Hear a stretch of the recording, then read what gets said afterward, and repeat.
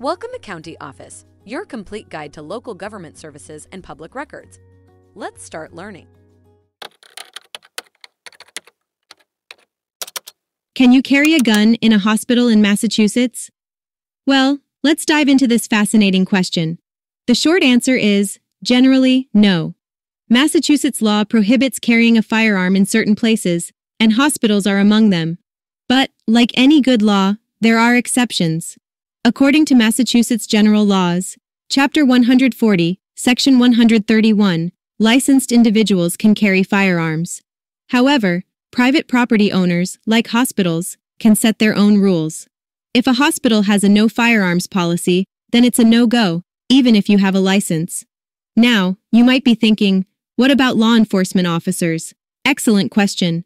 Officers on duty are exempt from this restriction. So, if you're a cop on the clock, you're good to go. But remember, these laws can change, and it's always best to check with the specific hospital or local law enforcement agency. So, to sum it up, unless you're a law enforcement officer on duty, it's best to leave your firearm at home when visiting a hospital in Massachusetts. Take a look at the links in the description below to learn more. If you have any questions or want to share your thoughts, leave a comment. We're here to help. Thanks for watching our video. Be sure to like, subscribe, and leave a comment below. We'll see you in our next video.